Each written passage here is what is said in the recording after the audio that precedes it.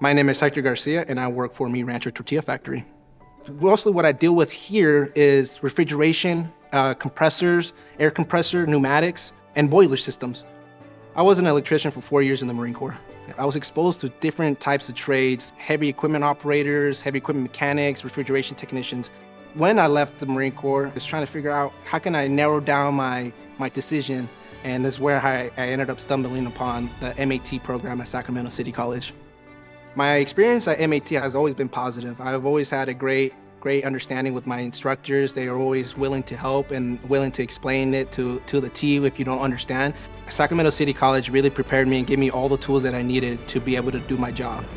I graduated at Sacramento City College in the year 2023 with my Mechanical Electrical Technology Associates, and I'm excited to keep continuing my education to receive my associates in the Industrial Maintenance Program. I'm glad I chose Sacramento City College.